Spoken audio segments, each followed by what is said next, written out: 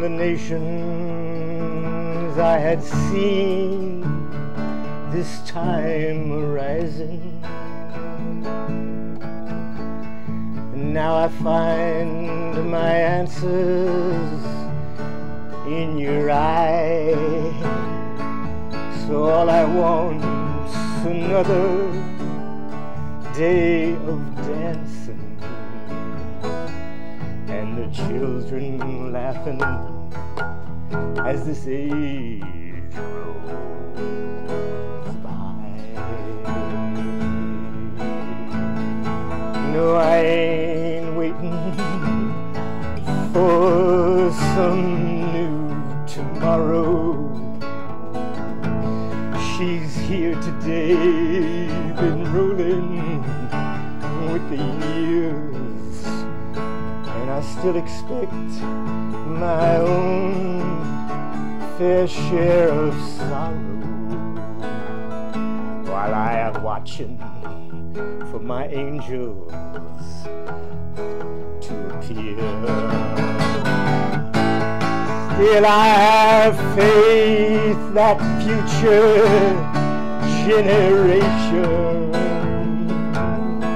will speak a language that we've never had, and their spirit, it will fly beyond the nations when their good times roll, when their good times roll from what has now gone bad. No, I ain't asking anyone to follow, nor to believe those things I once believed. At the end of ages, judgments all run hollow. There's a future waiting yet to be conceived. I sing glory to the generations rising. Ain't no need to tell them all those ways I've sinned.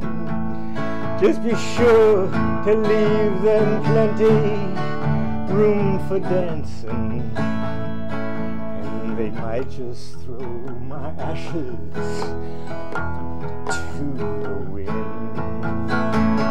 From the nations I had seen this time arising, and now I find my answer in your eye. So all I want's another day of dancing, and the children laughing as this age rolls by. No, I ain't waiting for some new tomorrow. Well, she's here today. She been rolling with the years, and I still expect my own fair share of sorrow. I'm waiting for my angels to appear. Still I have faith that future generation will speak a language that we've never had, and their spirit, it will fly beyond the nations when their good times roll, when their good times roll from what has now gone bad. No, I ain't asking anyone to follow or to believe those things I once believed. At the end of ages, judgments all run hollow. There's a future waiting yet to be conceived. Come on, sing glory to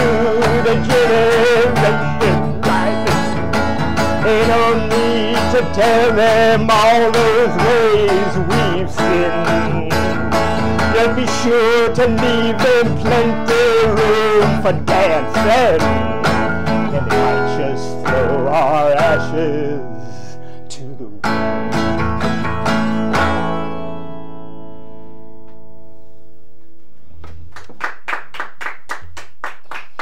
Very nice. Wow-wee. Bala, Right. that was Hello, Mitch. wonderful. How you doing? Hello. Hi. Thank you for that. Thank you for that. Well, thank you. Thank you for the course. time. Bala is an old friend of mine, and Bala Lyons, and also known as Lawrence Lyons, that we've known him by for many, many years. You know, Bala is Bala. And Yes, I Lawrence know. Lyons is Lawrence Lyons. But there's no such person as Bala Lyons. There's no synthesis, there's No, no, no, synergy, there's no, No, meaning no, of the mind. Actually, Lawrence body? Lyons is virtually dead. He exists on paper. I see. Okay. But Bala is a spirit that is alive. You were meeting my friend Bala. Yes. Once known as Lawrence Lyons. Anyway, Bala has a background, a very rich background as a writer and a linguist. And he's done a lot. He's been in the holistic healing world, the communal world of dealing with eco-villages and environments. And he's just a wonderful wizard, as you can see by his even physical manifestation. And I'm so glad to share this with you and to hear what you've been conceiving. You live in a place and you're quiet and you're concentrated, and then every so often I hear from you. And so I'm delighted that you came forth and brought your song. Tell us a little bit about the song. I love some of the lyrics of, wow, about, you know, the day of judgment ringing hollow at the end of the ages. And Yes, this is yes, precisely. really beautiful. That's what we're going through. Yeah. And that's the chaos that we're going through. It began like the dawning of the age of Aquarius back in the 60s. Yeah. Right? So we're just at, each age is supposedly 2,160 years. That's astrologically. That's one calculation. Yeah, that's if there were 12 of them. In fact, if you take 12 times 2,160, you will come very close to what astronomers will talk about when they talk about the retrograde equinoctial precession. So it's a science and yes, it's exactly. the same, very, very close. So looking at it in those terms, we're just beginning the age of Aquarius. Yes. And the age of Well, astrologers say the same thing. yeah. Sure. So the age of Aquarius is really, if you look at those two lines that go ziggity, ziggity, ziggity, that's really male and female energy aligning. And so all this struggle we're feeling between patriarchal nations and the three God the Fathers, the Jewish God the Father, the Christian God the Father, the Islamic God the Father, they're all trying to figure out who they are right now. They're trying to kind of get together. They are, or we're trying to figure out who they are. Well, the perfect idea is, where did the Father come from? And you know, there's only one ape amongst all the 5 apes. We've got the bonobo, the chimpanzee, the orangutan, the gorilla, and the human ape. The other 4 apes don't have to figure out fathering. There's only one ape that's trying to figure out what's a father supposed to do. The other ones, they already know. They say, well, we know what fathers are. You know, they do this, and they do that, then they go away, and they, you know, wander off, and they, you know. Well, they bring food. Yeah, do lots of things. But They have a biological knowing. yes. Without the mental Yes. constructs Yes. of. Yes. And they don't have fire. And if you know the difference between the bonobo and the chimp, the bonobo settles everything with sex, but the bonobo doesn't have tools. The chimp has tools. does. Yes, the chimp has tools. Yes. So human beings are kind of, between. our DNA is just as much like either the bonobo or the chimp. Is that It's just, yes, so? it's just like in between those. So we're like a little bit bonobo and a little bit chimp. Sort of like Bala Lawrence. No, I'm kidding. You know, you're close on that. and so what this fight in what we call Jerusalem is really all about is about trying to find what is the Father supposed to do. Okay? Interesting. It's supposed to do. Yeah, what's supposed to... Why do you bring Jerusalem in as the place where we're seeking, as a human community, that answer? I mean, is it not something we're looking for everywhere? Because what it has is two linguistic components. Okay. One of Geru Shalom can mean the possession of peace, but Jerusalem can also mean the possession of Solomon. So there's where Solomon's temple comes in. Are we looking for peace, or are we looking towards peace? Remember, Solomon had Queen of Sheba. Well, that goes back to, yeah, well, I'll go through that. The Queen of Sheba, it has to do with an oath. That's swearing an oath, and that has to do with David and Solomon and the oath, yes. Okay. But the idea of his concubine and his wives, I mean, well, he had 700 wives and 300 concubines, and 300 concubines and 700 wives. I don't think Solomon could tell the difference, you know. And when they talk about the wisdom of Solomon, when they say, well, he was supposed to cut a baby in half. Remember the old story? Two women come to him and say, oh, whose baby is this? And they say, oh, I'm going to cut the baby in half. And they say, no, don't cut the baby in half. And Solomon, in all his wisdom, says, well, therefore, it's your... Well, if those two women did not believe that Solomon would cut the baby in half, they would have said, oh, Solomon, you're just kidding. But it is an indication of Solomon's character that they responded as if he might do that. How different is that, since we're speaking Jewish here? Is that from Abraham willing to do similar to his own son? Precisely. That's what It's the we're same talking archetype. about. We're talking about fathering. We're talking about fathering. So you could say that there is a Jewish history of confusion around the father. Well, when you look at You can really come to that conclusion, and if you also look at Jewish history from the time of the departure from Egypt, the Exodus, there is so much bloodshed in the name of the Jewish father, God. It is unbelievable. And it is not often said, but interestingly, on the History Channel of all places, it's basically a military history of Judaism. And you want to cry. You mean, because basically entire cities were decimated of other people in the name of the Father God that they were receiving their instructions from, their marching orders. Anyway, I don't know what bearing that has when on Moses your when Moses trajectory, told but I'd us, like to when hear it. Moses came down and saw the golden calf and all that stuff, he said to them about their family structure, he said, in the beginning, he said, the hearts of men are too hard to listen. In the beginning, it was not so. In the beginning, now what did he mean? Adam and Eve were a monogamous couple. Okay. Not to mention there weren't anyone else around. Well, that's the that makes that's it a the, little easier. That's the story. Yeah. You know what the word wife means? Actually, when you trace wife back, you will It's find Anglo-Saxon, isn't it?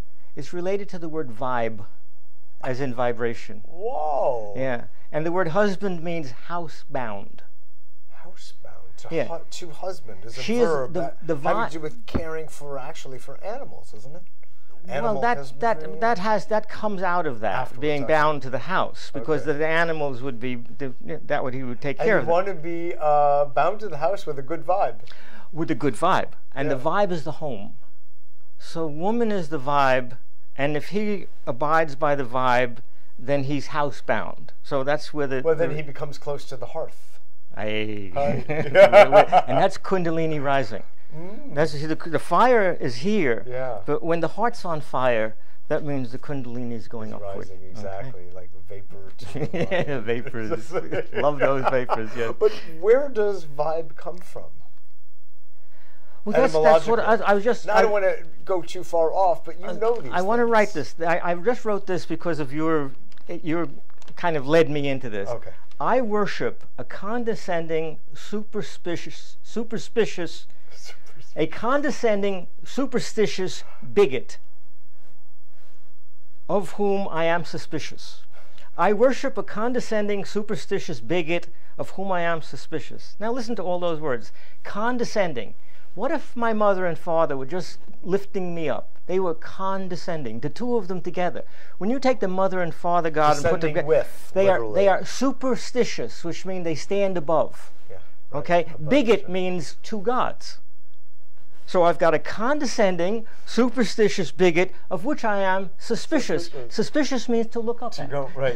So exactly. when you listen, this is why I say we To need be under. yes. To be understood as such. Which is to also to speculate. A little speck of dust turns into the language kind of dissolves itself, because you have to speculate on what dust is. You can't have one speck of dust. What would what would that be? You know, They come in groups. How would you know? Yeah, it has to come in groups at least. like us. Right. So the language, that's what I wrote in the song, is the language itself. This thing that we think of, and this is the debacle that we're in on Wall Street. This is the debacle that we're in between the Christians, the Arabs, and the Jews. This is the debacle that we're in all around the globe, because we're searching for a universal language. Okay? And it's not Esperanto. I'll give you a trick question. Okay? Yeah, I'm sure you've seen You it. always do this. All your questions are tricks. Okay, you know what a unicycle is?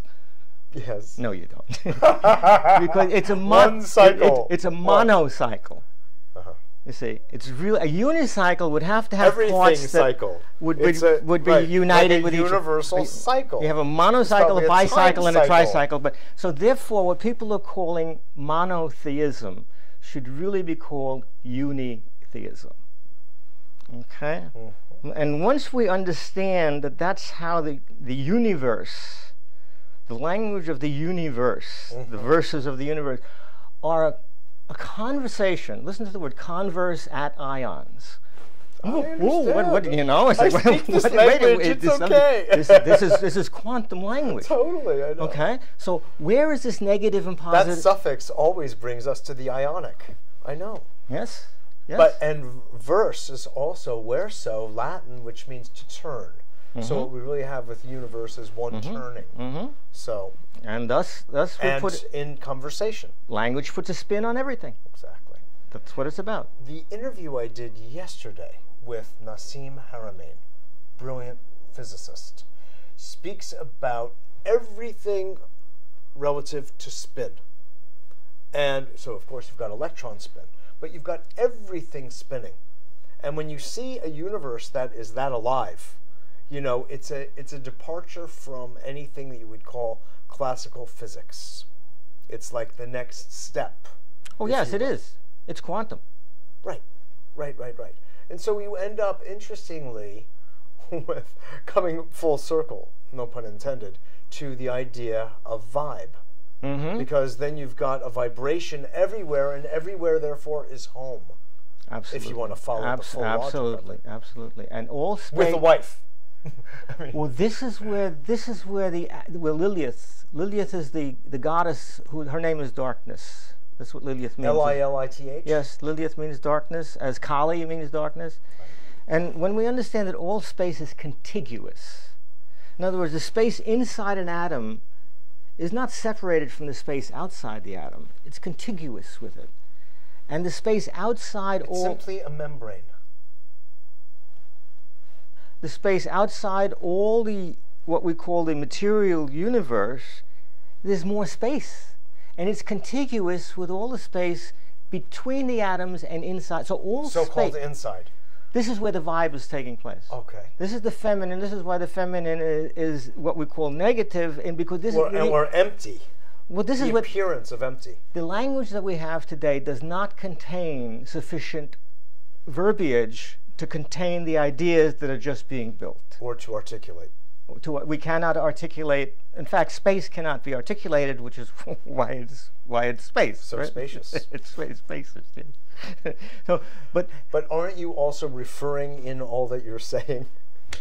Oh, it's so much fun to have you here, Bob. Thank you, love. That the great yin that we refer to in the Chinese wisdom, Yes. we refer to as emptiness. Of course, it's not really; it's filled emptiness. Yes. But it has the appearance of emptiness, so it can be penetrated by yang. Yes. Or interfaced with. Yes. Complemented Yes. by.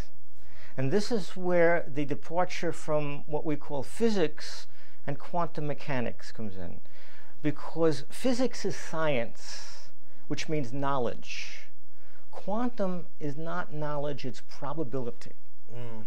And that's when that's when the male begins to gain his relationship to the female, because all he's ever dealing with is probability.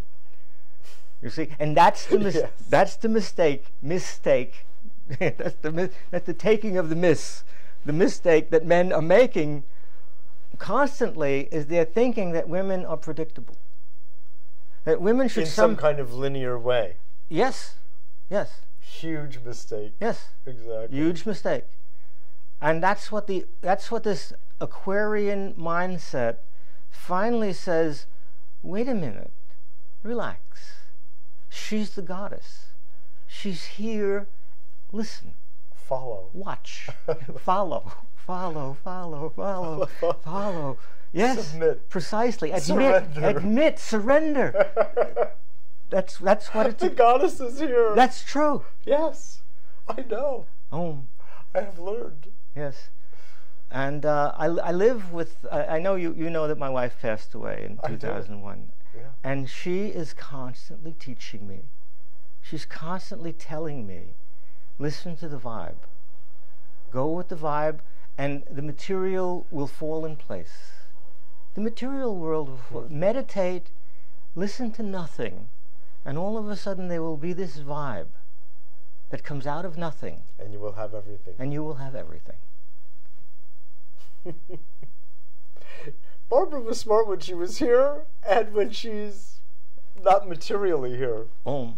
Well, that's what's the matter with the world. The matter, you see, we think of it in terms of, oh, what's the matter with the world? No, what's the matter with the world is good. Right. See? So Exactly. it's all in that. So the words defy, right? The words are just in how you and How you pronounce them. how you intone them. the vibe is the So- vibration carries the meaning as much as the articulation. The articulation says this is the grammar, this is the grammar. To rule and to measure. Measure comes from Demeter. Demeter is the goddess. When we hear words like philosophy, Of earth, no less. yes, of philosophy is, most people say it's the love of wisdom. No, it's the love of the goddess of wisdom. Philosophia. Sophia is not wisdom. Sophia is the goddess of wisdom. Yeah, okay. absolutely. Psychology. Very good point. Who is Psyche? Psyche is the goddess. People say, "Oh, I'm going to do True. psychoanalysis." No, you can't analyze Psyche. Right. It can't be done. Right. Eros, the same thing. All the time. Really? The feminine has been co-opted linguistically. Yes. Now watch what happens when the Bible is written and the New Testament is written and people are reading the New Testament, and today they're opening up the King James Version or whatever version of the Bible you have, and they're reading about the soul, and they're reading about wisdom. Well, when you go back to what those men were writing, they were writing words like Psyche and Sophia. They were writing in Greek. So all of a sudden you say, wait a minute, where did the message go? Yeah. What was the true message? What blood? Whose blood are we talking about? They're different concepts. They're related, but they're different, as you're saying. You know, it happens that since you mentioned psychoanalysis, there's an interesting analog here, because Bruno Bettelheim, who wrote the book Freud and Man's Soul, spoke about the mistranslation of Freud from German into English. And it was completely, how do I say, sanitized from the deep spiritual understanding that Freud actually had and articulated in German. Written like he won prizes for awards for his literary skill. But when it came into English, among doctors who were the ones first interested in psychoanalysis, they took the soul out of the language. They took everything that was mystical out. Anyway, that's the parallel I'm drawing, and I wouldn't have done it unless you had made specific reference to psychoanalysis. That shows, in a sense, how far out they went from the original meaning. Yeah. Anyway. Yeah. Well, it's all in the living, in the doing. Does that make sense? You get the analogy between absolutely. the two. It's like, Absolutely, yeah. it's when people can't handle the meaning, or the relationship. And it's clear that we as a society have not been able to handle the feminine, which is why we have become so patriarchal in the emptiest of ways. Really, unfortunately, we end up having a world in the 21st century that's still at war. Well, I mean, this is madness if you could step out of the box and look in. What it is evolutionary. If you understand That's that a nice way of putting it. if we're actually coming from apes. Yeah. You see, that's what most people who expect to have the answer now don't really understand that there's an evolution going on.